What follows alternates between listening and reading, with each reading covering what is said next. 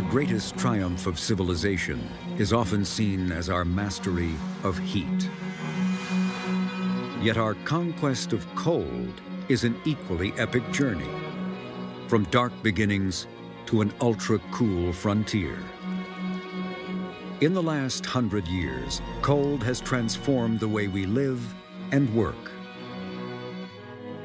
Imagine supermarkets without refrigeration or frozen food, skyscrapers without air conditioning, hospitals without MRI machines or liquid oxygen.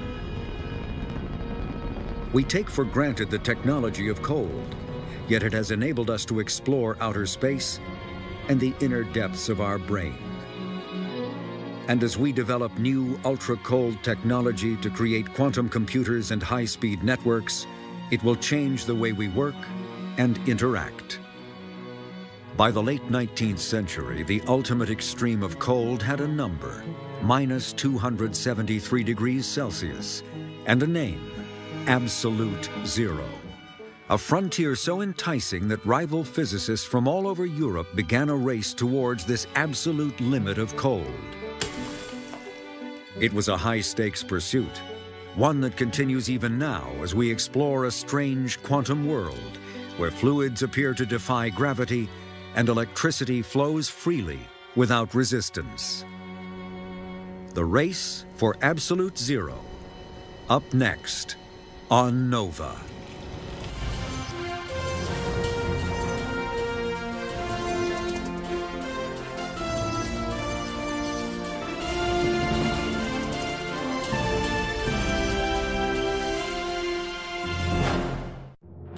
Major funding for NOVA is provided by David H. Koch and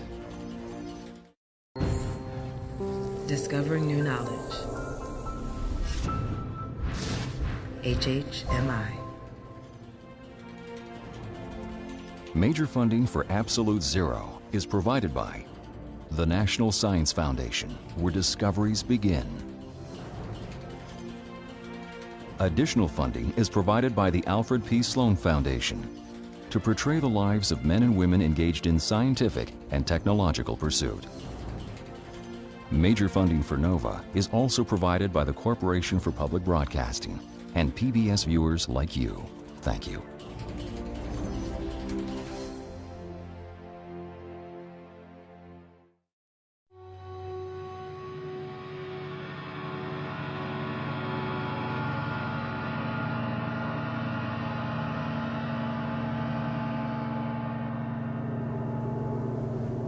A century ago, Antarctic explorers were pushing further and further towards the coldest place on Earth, the South Pole, where temperatures can plummet to -80 degrees. The competition to reach this goal was matched by a less publicized but equally daunting scientific endeavor, the attempt to reach the coldest point in the universe, absolute zero. Was it possible to attain this ultimate limit of temperature, -273 degrees Celsius? Only in a laboratory, by liquefying gases, could scientific adventurers take the first steps towards this holy grail, a place where atoms come to a virtual standstill, utterly drained of all thermal energy. Among the front-runners in the race towards absolute zero was James Dewar, a professor at the Royal Institution in London. It will be the greatest achievement of our age. In 1891, he gave one of his celebrated Friday night public lectures on the wonders of the supercold to celebrate the centenary of his great predecessor, Michael Faraday. The descent to a temperature within 5 degrees of zero would open up new vistas of scientific inquiry, which would add immensely to our knowledge of the properties of matter.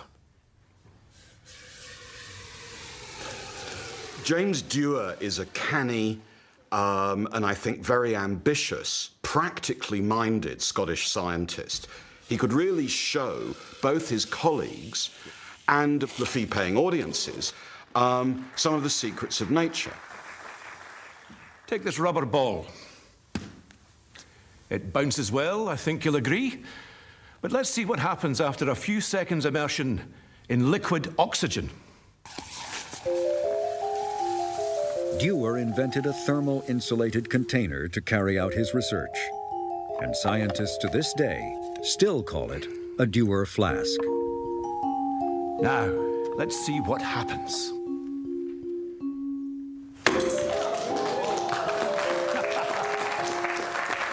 This phantasmagoric aspect of science always helped science to be accepted by the public. Though it is a little mystifying, it did play a role of having society, having the public accept that these weird people in the laboratories are doing truly interesting, if not magical things.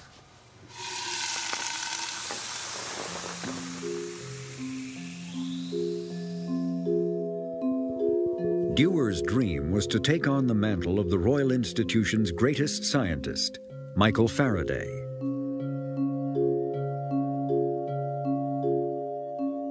"70 years earlier, Faraday had done experiments showing that under pressure, gases like chlorine and ammonia liquefy.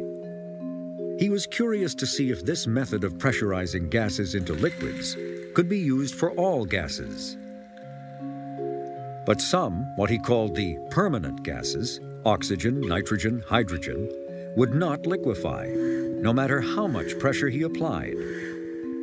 So he abandoned this line of research. Faraday's was a mind full of subtle powers, of divination into nature's secrets. And although unable to liquefy the permanent gases, he expressed faith in the potentialities of experimental inquiry.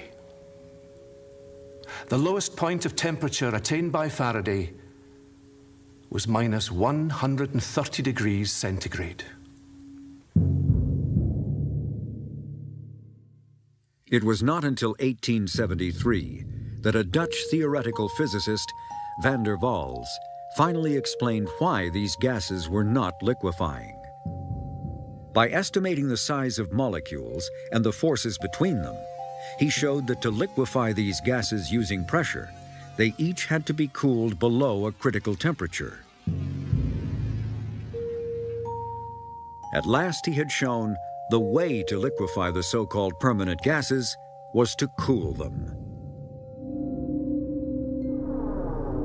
Oxygen was first, and then nitrogen, reaching a new low temperature of almost minus 200 degrees centigrade. Only the last of the permanent gases remains to be liquefied. Hydrogen, in the vicinity of minus 250 degrees centigrade. It will be the greatest achievement of our age, a triumph of science.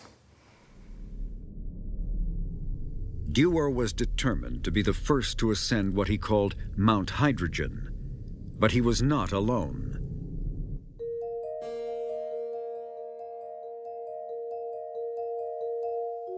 The competitor Dewar feared most was a brilliant Dutchman, Heike Kamerlingh Onnes.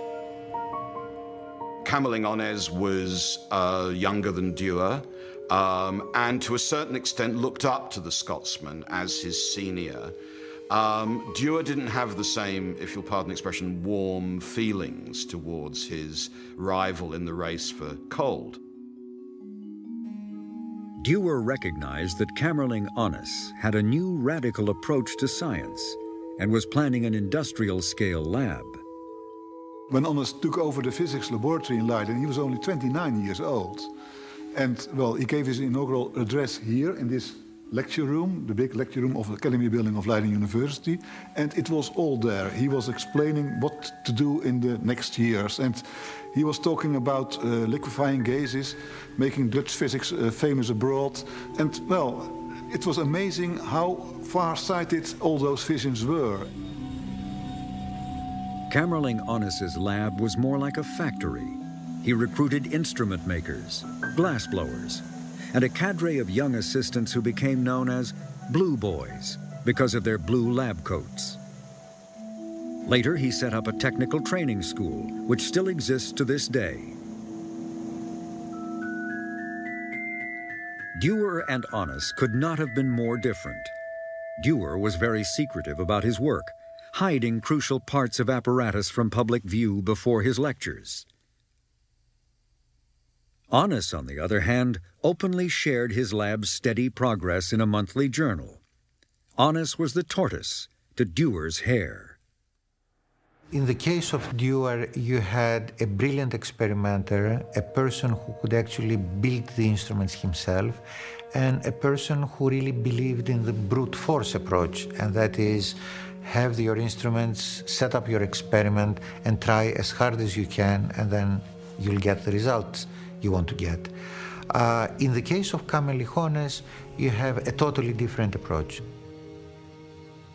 He is the beginning of what later on was known as big science. Unlike Dewar, Onnes thought detailed calculations based on theory were vital before embarking on experiments. He was a disciple and close friend of van der Waals, whose theory had helped solve the problem of liquefying permanent gases.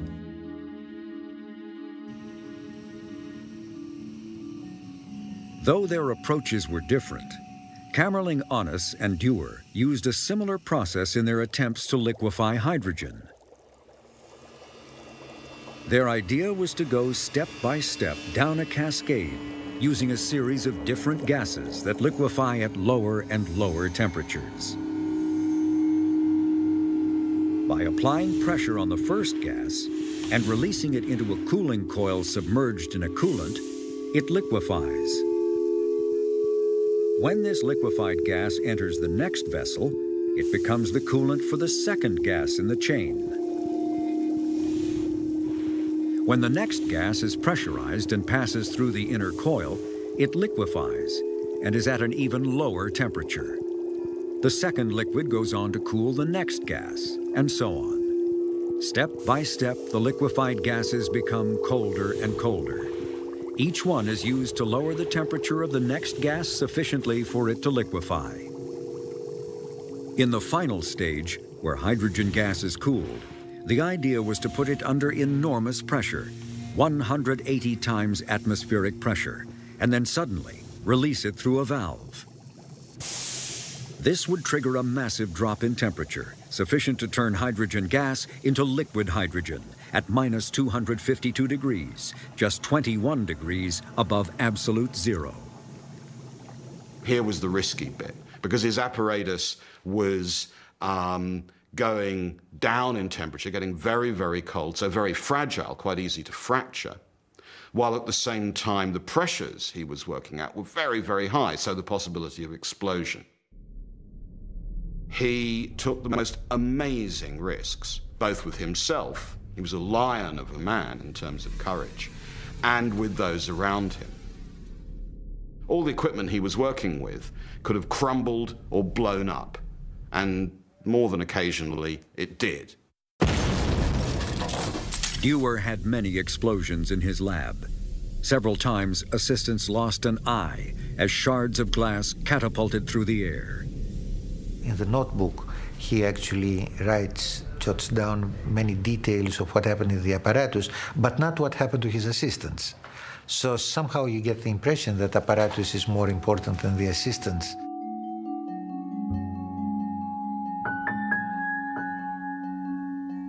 Over in Leiden, Onnes was facing anxious city officials who were so worried about the risk of explosions that they ordered the lab to be shut down.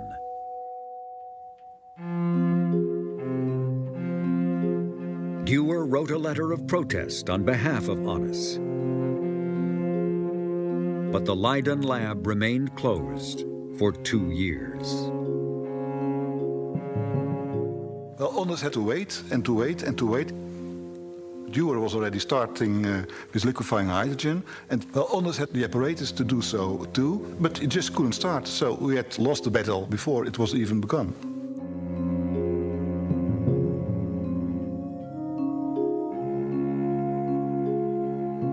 The year is 1898. Dewar has been working on trying to liquefy hydrogen for more than 20 years, and he's finally ready to make the final assault on Mount Hydrogen.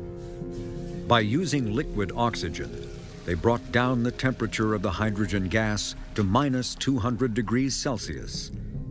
They increased the pressure till the vessels were almost bursting, and then opened the last valve in the cascade. Shortly after starting, the nozzle plugged, but it got free by good luck. And almost immediately drops of liquid began to fall, and soon accumulated 20 cubic centimeters. Dewar had liquefied hydrogen, the last of the so-called permanent gases. To prove it, he took a small tube of liquid oxygen and plunged it into the new liquid. Instantly, the liquid oxygen froze solid. Now he was convinced. He had produced the coldest liquid on Earth and had come closer to absolute zero than anyone else. Dewar thought that he had done the most amazing feat of science in the world, that he would be immediately celebrated for it and get whatever prizes there were available. And that didn't happen. I think for Dewar, it was the ambition of a mountaineer. You've climbed the highest mountain peak that you can see in the range around you, and just as you get to the top of the peak, there's an even higher mountain just beyond. That new mountain was helium, a recently discovered inert gas that was originally thought only to exist on the sun. Van der Waals' theory predicted helium would liquefy at an even lower temperature than hydrogen, at around 5 degrees above absolute zero. Now, all Dewar had to do was obtain some. It should not have been difficult. The two chemists who had discovered the inert gases, Lord Rayleigh and William Ramsay, often worked together in the lab next door. Unfortunately, Dewar had made enemies of both of them by refusing to collaborate and belittling their achievements, so they had no desire to share their helium. Camerlingionis was faced with the same problem as Dewar, which is, where can I get a supply of helium gas? And he actually asked Dewar to try and collaborate with him, too. And Dewar said, I'm having such a problem getting the gas by myself, I can't possibly give you any. I'd like to, but I can't. Eventually, each found a supply. But Onnes's industrial approach paid dividends. After 3 years, he had amassed enough helium gas to begin experiments. The tortoise was beginning to pull away from the hare. At the same time, Dewar was running out of resources.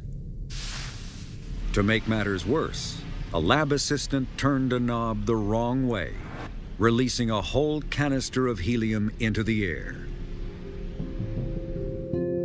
For 6 months, the lab couldn't do any work. At one point, Dewar writes to Camerlingionis telling him that he's not in the race anymore. He thinks that the problems for liquefying helium are such that he's not able to complete the job. The battlefields of science are the centers of a perpetual warfare in which there is no hope of a final victory. To serve in the scientific army, to have shown the initiative, is enough to satisfy the legitimate ambition of every earnest student of nature. Thank you.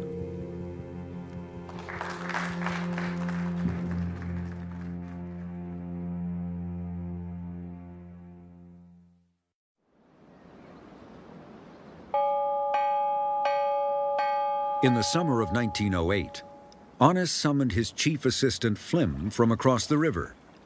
They were finally ready to liquefy helium.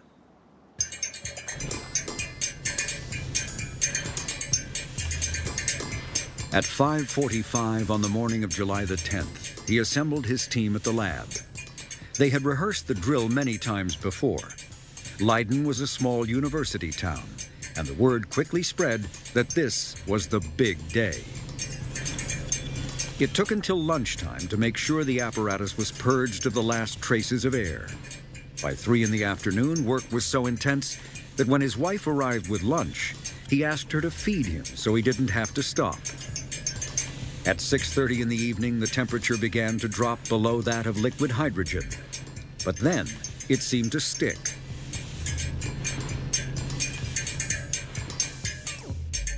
Honest doesn't know why this is. And a colleague comes in and he suggests that that means maybe they've actually succeeded and they don't even know it yet.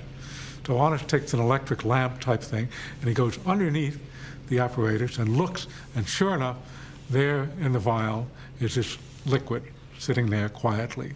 It's liquefied helium. They had reached minus 268 degrees Celsius, just 5 degrees above absolute zero, and finally produced liquid helium. This monumental achievement eventually won Honest the Nobel Prize. When James Dewar heard that he had lost the race to Kamerlingh Onnes, it reignited a festering resentment. Dewar berated his long-suffering assistant Lennox for failing to provide enough helium. Only this time, Lennox had had enough. He walked out of the Royal Institution, vowing never to return until Dewar was dead. And he kept his word. For Dewar, it was the end of his low-temperature research.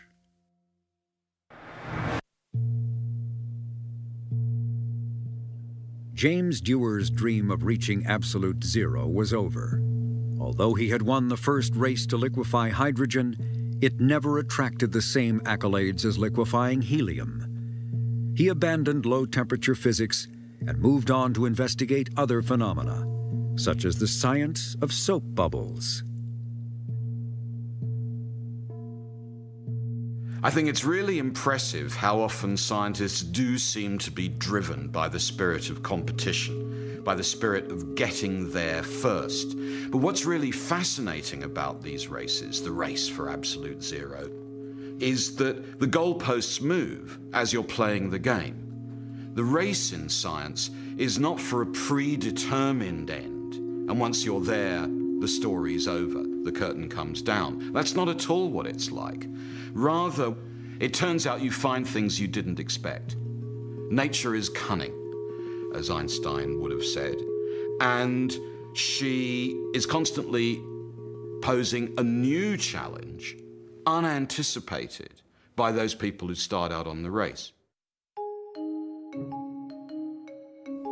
This is just what happened in Leiden, as Onnes's team began to investigate how materials conduct electricity at very low temperatures.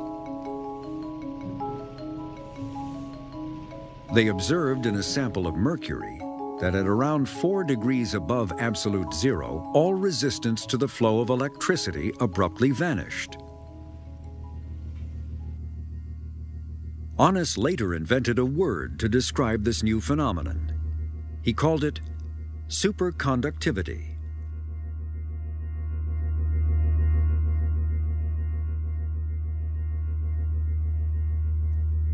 We have a circular ring of permanent magnets which are producing a magnetic field.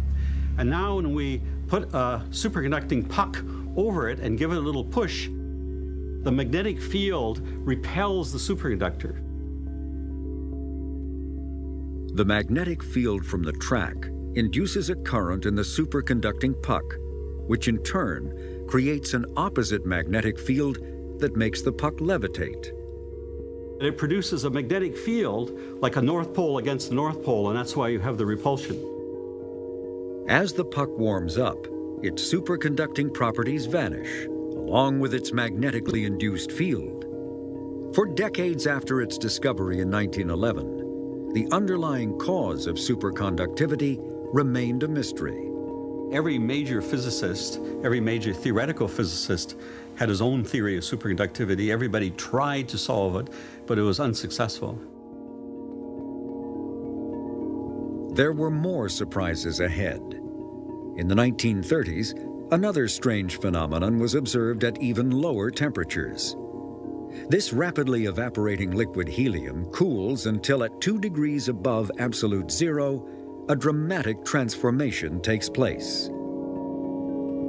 Suddenly, you see that the bubbling stops, and that the surface of the liquid helium is completely still. The temperature is actually being lowered even further now, but nothing particular is happening. Well, this is really one of the great phenomenon in 20th century physics. The liquid helium had turned into a superfluid, which displays some really odd properties. Here I have a beaker with an unglazed ceramic bottom of ultrafine porosity.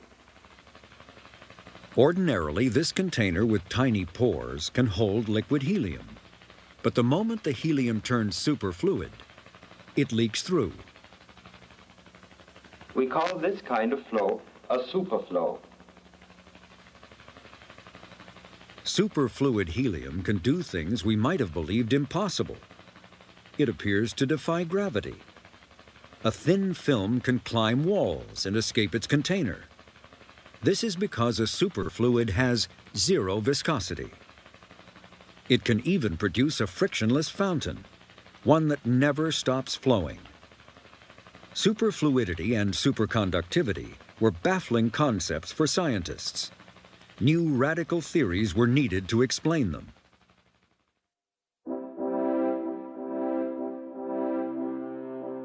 In the 1920s, quantum theory was emerging as the best hope of understanding these strange phenomena.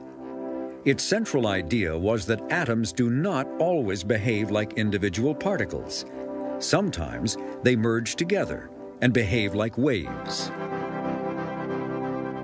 They can also be particles and waves at the same time. Even for great minds like Albert Einstein, this strange paradox was hard to accept. In 1925, a young Indian physicist, Satyendra Bose, sent Einstein a paper he'd been unable to publish. Bose had attempted to apply the mathematics of how light particles behave to whole atoms. Einstein realized the importance of this concept and did some further calculations. He predicted that on reaching extremely low temperatures, just a hair above absolute zero, it might be possible to produce a new state of matter that followed quantum rules. It would not be a solid or liquid or gas. It was given a name almost as strange as its properties: a Bose-Einstein condensate. For the next 70 years, people could only dream about making such a condensate, which has never been seen in nature. Matter can exist in various states. Atoms at high temperature always form gases. If you cool the gas, it becomes a liquid. If you cool the liquid, it becomes a solid. But under certain circumstances, if you cool atoms far enough to extremely low temperatures, they undergo a very strange transformation. They undergo an identity crisis. So let me show you what I mean by an identity crisis. When you go to low temperatures, the quantum mechanical properties of the atoms become important. These are very strange, very unfamiliar to us, but in fact, each one of these atoms starts to display wave-like properties. So instead of points like that, you have little wave packets like that moving around.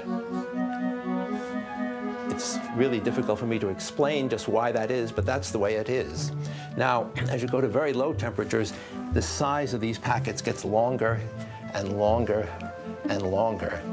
And then suddenly, if you get them cold enough, they start overlapping. And when they overlap, the system behaves not like individual particles, but particles which have lost their identity. They all think they're everywhere. This little wave packet over here can't tell whether it's this one or that one or that one or that one or that one or that. It's there and it's there and it's there. They're all in one great big quantum state. They're all overlapping. They're all doing the same thing. And what they're doing, to a good approximation, is they're simply sitting at rest. This Bose-Einstein condensate is very difficult to imagine or to visualize. I can imagine what it's like to be an atom running around gaily, freely, bouncing into things, sometimes going fast, sometimes going slow. But on the Bose condensate, I'm everywhere at once. I've lost my identity. I don't know who I am anymore. I'm at rest, and all the other atoms around at rest, but they're not other atoms around. We're all just one great big quantum system. There's nothing else like that in physics, and certainly not in human experience. So just to think about this causes me wonder and confusion.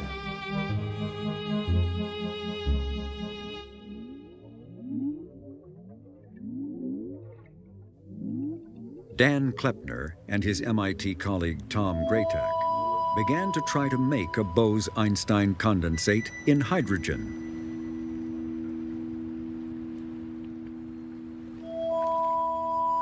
As we started out the search for Bose-Einstein condensation, our enthusiasm grew because hydrogen seemed like such a wonderful atom to use. It had everything going for it. It had its light mass.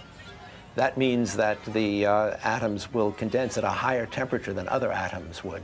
The atoms interact with each other very, very weakly. All the signals seem to be pointing to the fact that hydrogen was the atom for getting to Bose-Einstein condensation.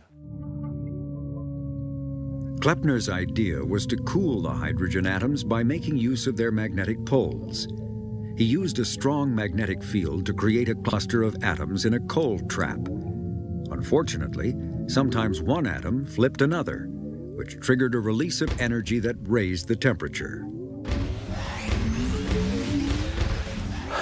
It was a frustrating time for us because our methods were so complicated, we were having a hard time moving forward. Now others decided to take up the challenge. Two physicists from MIT met in Boulder, Colorado, and came up with a different approach to the problem. Rather than focusing on the lighter atoms of the periodic table, they hit upon the idea of using much heavier metallic atoms, like rubidium and cesium. But would using these giants enable them to reach closer to absolute zero? The idea in the field in those days was that the light things like hydrogen and lithium would be easier. And there were some good reasons for thinking that, but we had other ideas. Yeah, sort of gut intuition in some sense. Their plan was to use a laser beam to cool the atoms, a technique that had already been tried by physicists at MIT. Lasers are usually associated with making things hot, but if they are tuned to the same frequency as atoms traveling at a particular speed, lasers can cool them down. When the stream of light particles from the laser hits the selected atoms in the gas cloud, they slow down and become cold.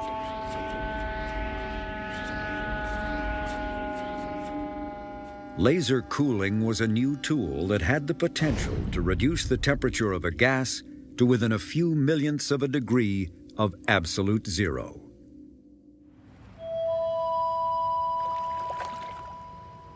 But Cornell and Wyman were not the only ones excited by this prospect. A new scientist had arrived at MIT. It was in late 91 or early 92 that we had an idea how a different arrangement of laser beams would be able to cool atoms to higher density. And it worked. And this was really a trigger point. I will never forget the excitement in those group meetings when we discussed what do we next. Because with higher density, there are many things you can do. Could we now push to Bose-Einstein condensation? You see, well, lots of cables and electronics. All the resources of Ketterle's lab were redirected to make a condensate in sodium atoms. And right here, this is an atomic beam oven. What is wrapped in tin foil is a little vacuum chamber where we heat up metallic sodium so the metallic sodium melts and evaporates. And it's ultimately the sodium vapor, the sodium atoms, which we tried to Bose-Einstein condense.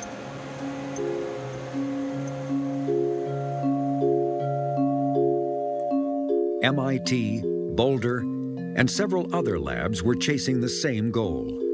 It had echoes of the race to produce liquid helium almost a century earlier. As I tell my students today, anything worth doing is worth doing quickly because science moves on and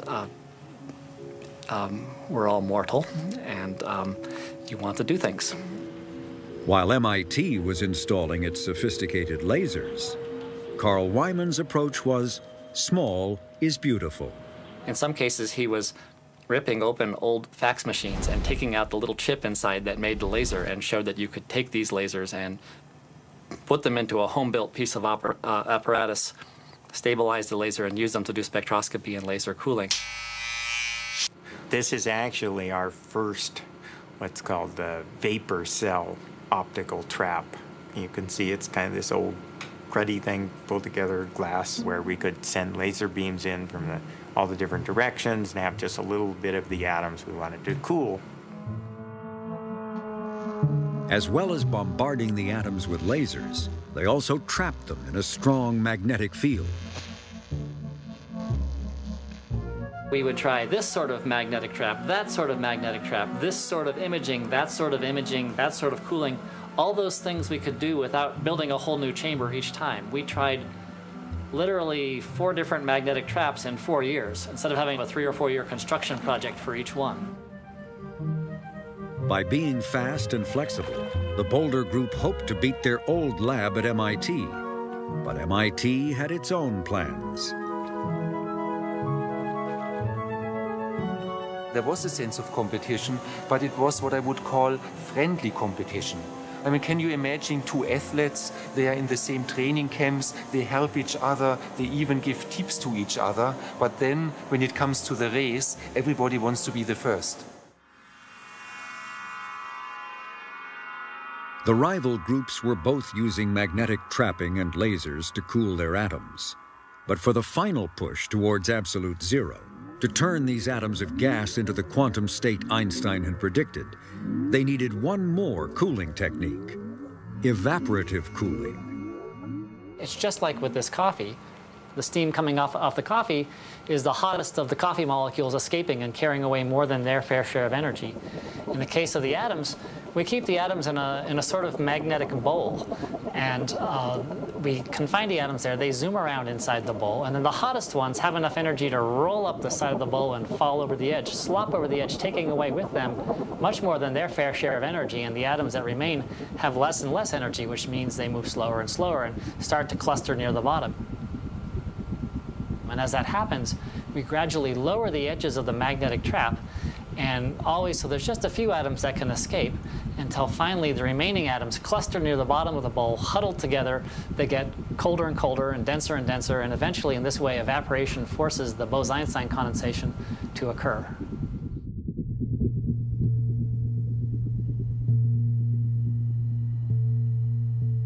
The race to produce a Bose-Einstein condensate was intensifying. At every major meeting, Eric Cornell and I gave talks or talked to each other. We were keenly aware that we were both working towards the same goal. In June 1995, the Boulder Group was working round the clock, knowing that MIT and several other labs were also poised to produce the first condensate. An official visit from a government funding agency was the last thing they needed. We didn't want to close down the lab or clean up our lab or put up posters. We wanted to work very hard, so the senior dignitaries in the 3-piece suits and so on came in to the lab, and we left the lights off, and everyone continued to work, and I made them keep their voices down and talked to them rather in a hurried way, and then sort of shuffled them out the door, and they all had a slightly puzzled look on their face, because it probably had never happened to them before in the history of being a visiting committee, that they were treated with as little pomp. And later I actually met one of the guys who said, I suspected something was up that day, because otherwise you never would have dared to do that. June the 5th, 1995, turned out to be a big day in the history of physics. The Boulder Group seemed to have made what Einstein had theorized 70 years before, a Bose-Einstein condensate.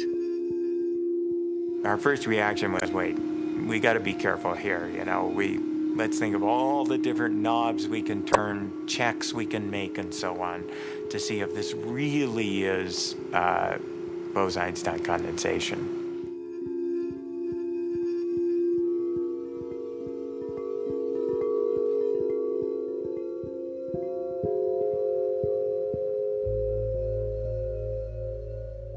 condensate is sort of like a vampire. If the sunlight even once falls on it, it's dead. And so its realm is the realm of the dark. But we can take pictures of them because we strobe the laser light really fast, and even as the condensate's dying, it casts a shadow, and the shadow is frozen in the film. At a temperature of 170 billionth of a degree above absolute zero, Wyman and Cornell created a pure Bose-Einstein condensate in a gas cloud of just 3,000 atoms of rubidium, the first in the universe, as far as we know. One of the first things you need to understand about Bose-Einstein condensation is how very, very cold it is. Where we live at room temperature is far above absolute zero on this scale.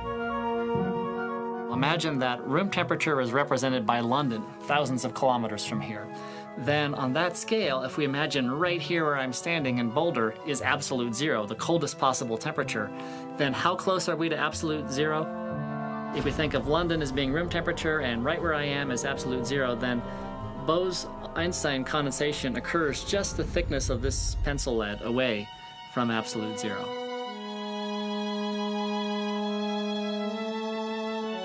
Within months of the Boulder Group's success, Wolfgang Ketterle produced an even larger condensate from 500,000 sodium atoms, slowed down to a virtual standstill, causing their wave functions to overlap to produce an entirely new state of matter.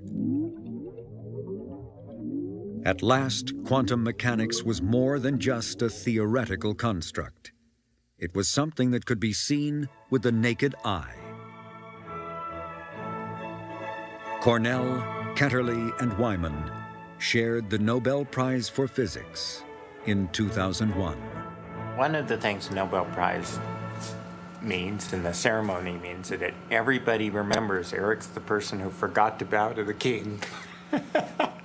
There was a breakdown of protocol on my part. There was no excuse because they actually drill us. It's more like you have a series of rehearsals practicing how to bow to the king, and I somehow managed to bollocks it up at the last possible moment.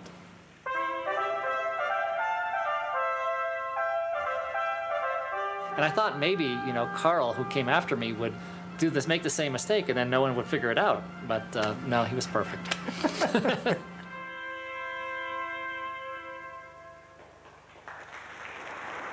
I heard about the Nobel Prize when I was woken up by a telephone call, which was at, I think, 5:30 in the morning. So you wake up, you go to the telephone, and somebody tells you, congratulations, you've won the Nobel Prize. You're still tired, your brain is not fully functional, but you realize this is big, and what you feel is pride for MIT, your collaborators, for yourself. It's wonderful to see that your work gets recognized and acknowledged in this way. Like any great adventure, the pursuit of science offers no guarantee of success. But for the godfather of ultra-cold atoms, persistence eventually paid off. In 1998, after 20 years of struggling to obtain a condensate in hydrogen, Dan Kleppner finally succeeded. For a few fleeting moments, his dream came true. Of course, we were delighted, and I think everyone was delighted, because we'd been working on it for so long. It's kind of embarrassing to have this group which helped start the work and was working away there fruitlessly while everyone was enjoying success. When we got it, everyone was happy. To see that an effort which lasted for 20 years, which took so much patience, frustration, and tenacity, to see that succeed is just emotional, it's liberating. I will never forget this standing ovation which Dan Kleppner received at the Varenna Summer School when he announced Bose-Einstein condensation in hydrogen. Everybody just got up and gave, it was sort of like an opera where everybody just cheered and people were crying, and because everybody realized that they had finished the race, but too late, and it wasn't going to work out, but in some sense they had really stimulated the whole field, so it was a very moving moment. For the pioneers who had realized Einstein's dream and created condensates, it was the end of an extraordinary decade of physics. Now there was a new challenge, to work out what to do with them. At Harvard, a Danish scientist, Lena Howe, had the idea of using a condensate to slow down light. We all have this sense, light is something that nothing goes faster than light in vacuum. And if somehow we could use this system to get light down to, to a human level, I thought that was just absolutely fascinating.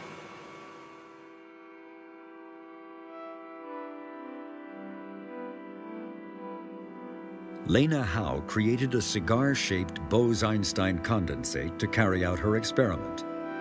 She fired a light pulse into the cloud. The speed of light is around 186,000 miles per second, but when the pulse hits the condensate, it slows down to the speed of a bicycle. So light pulse might start out being 1 to 2 miles long in free space. It goes into our medium. And since the front edge enters first, that will slow down. The back edge is still in free space. That'll catch up, and that'll create that compression. And it'll end up being compressed from 1 to 2 miles down to 0.001 micron, or even smaller than that. You could say, well, gee, it's easy to stop light, because I could just set a laser beam into a wall, and I would stop it. Well, the problem is you lose the information because it turns into heat. You can never get that information back. In our case, when we stop it, the information is not lost because that's stored in the medium. And then when we have time to revive it, the system has all the information to revive the light pulse and it can move on. One day, ultra-cold atoms will probably be used to store and even process information.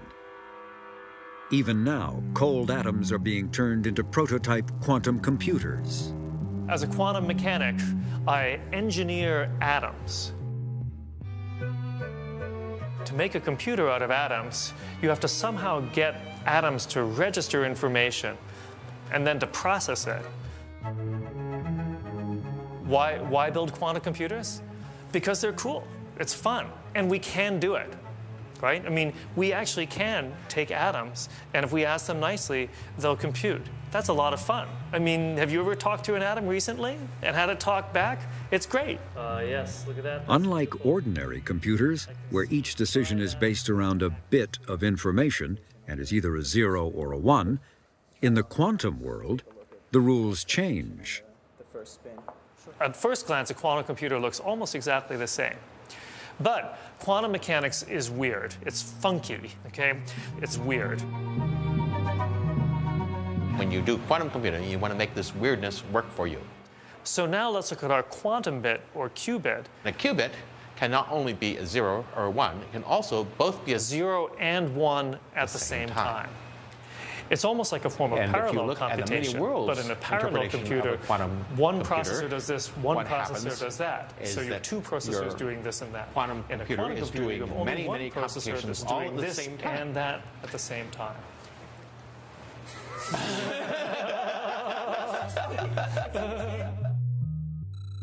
Today, computers are limited in the amount of information they can handle by the heat and number of the circuits. Here, within a giant Dewar flask, lies a prototype quantum computer surrounded by its supercooled, superconducting magnet. In the future, quantum computing could be used to predict incredibly complex quantum interactions, such as how a new drug acts on faulty biochemistry, or to solve complex encryption problems like decoding prime numbers that are the key to internet security. Already, supercooled quantum devices are mapping the magnetic activity of the brain. Often, the promised benefits from a scientific breakthrough take a long time to emerge. Many predicted that by this century, energy-saving superconducting power lines and maglev bullet trains would be crisscrossing the continents. Perhaps as world energy supplies decline, these technologies, once seen as too costly, will start to take off. This weird quantum world is part of a new frontier opened up by the descent towards absolute zero.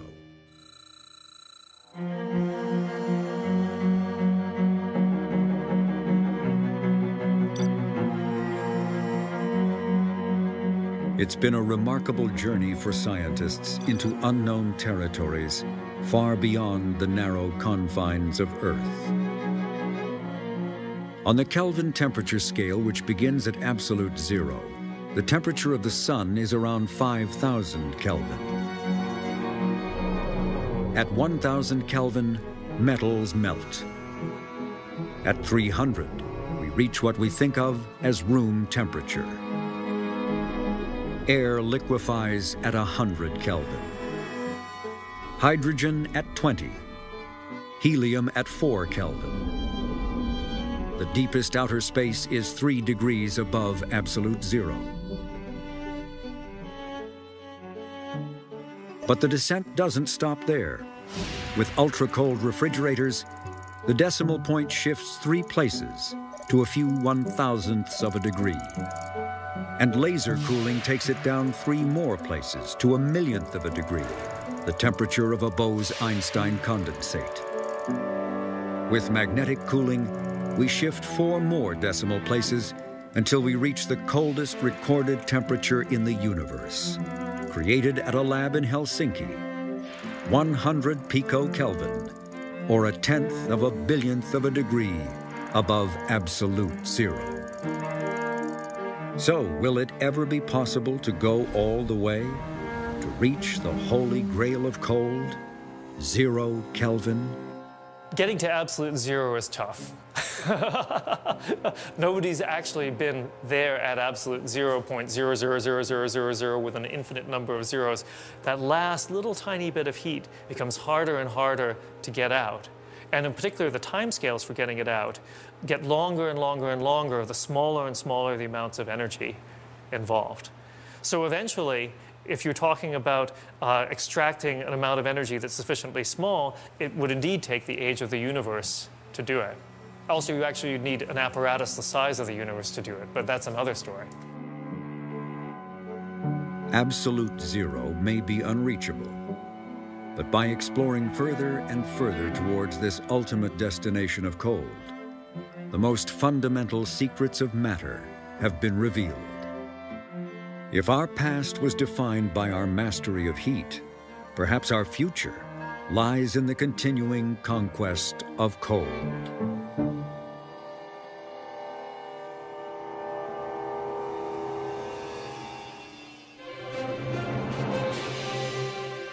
On NOVA's Absolute Zero website, enter a virtual lab and see how close you can get to absolute zero. Make your own temperature scale and more. Find it on pbs.org. Major funding for NOVA is provided by David H. Koch and Discovering New Knowledge. HHMI. Major funding for Absolute Zero is provided by the National Science Foundation, where discoveries begin. Additional funding is provided by the Alfred P. Sloan Foundation to portray the lives of men and women engaged in scientific and technological pursuit. Major funding for NOVA is also provided by the Corporation for Public Broadcasting and PBS viewers like you. Thank you.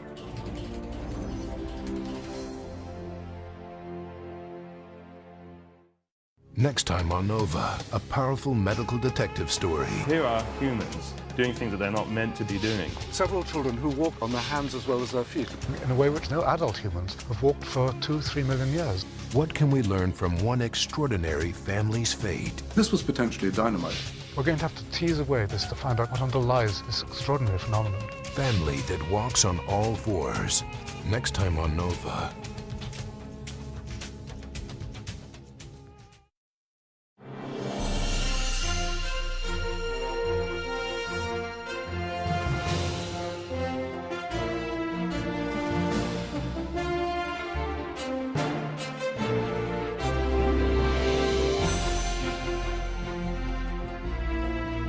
To order this NOVA program for $24.95 plus shipping and handling, call WGBH Boston Video at 1-800-255-9424.